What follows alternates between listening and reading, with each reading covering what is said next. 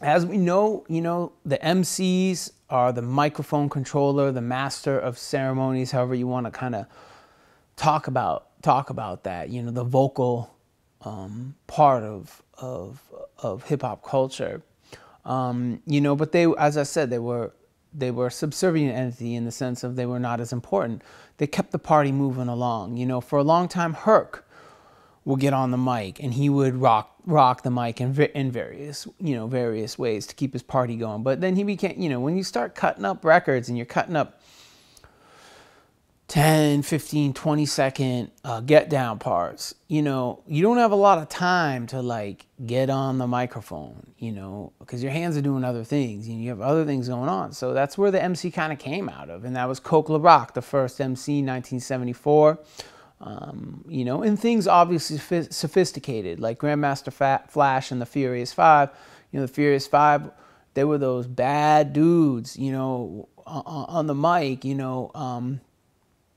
they were real nice, and some of the nicest in the Bronx, Grandmaster Melly Mel, Mr. Melly Mel, one of the dopest MCs to come out and songwriters to come out of that era. But still, it was Grandmaster Flash and the Furious Five. It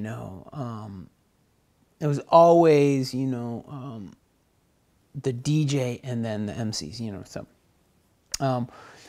but yeah, I mean, by the late 70s, there was a lot of boasting and lyrics. There were organized routines, choreography, etc. So everything advanced more beyond like just simply improvisation.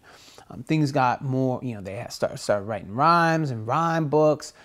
Grandmaster Caz, the one who had his lyrics bitten by Big Bang Hank and Rapper's Delight, one of the dopest lyricists also of that era, and a dope DJ. But a lot of their lyrics were bragging and boasting, and call and response. Oftentimes these early rappers would boast about how dope their DJ was. Because that was, again, like everybody knew who Flash was, so they boast about how dope their DJ was. Just some images of some early groups that are notable. This is Grandmaster Flash and the Furious Five. You're looking at their outfits and you're like, what the fuck? Again, that's like part of like the disco vibe.